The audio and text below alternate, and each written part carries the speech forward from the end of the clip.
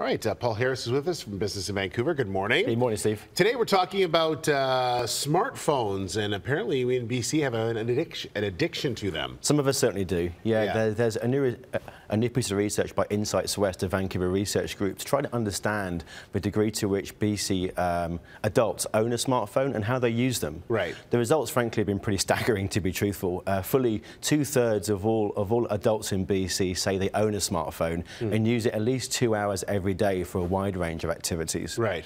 And within the key 18 to 34 age group, 86% now own a smartphone and using it heavily. Wow. Yeah, look at the numbers. That's incredible. Yeah, I think what's most interesting here is the fact that 18% of all the people who are surveyed, there was almost 1,000 people surveyed, say that they actually are confessing to being addicted to a smartphone. They're using it for virtually every aspect of their lives. They're using it for social media, to go on Twitter. They're buying things. They're buying their parking, their coffee, their movie tickets. They're basically using it to organise their lives in virtually every respect, and they're going on there continually and really can't leave it alone. Yeah, I mean, I don't think we're surprised by this, considering that how much they've integrated everything onto your phone that you can do all of those things. That's right. It's become a very, very easy tool to use, and from a business standpoint, it really points to an opportunity to try and engage this group. You know, these 18 to 34-year-olds and adults who are older too are a key buying group for so many retailers who could be using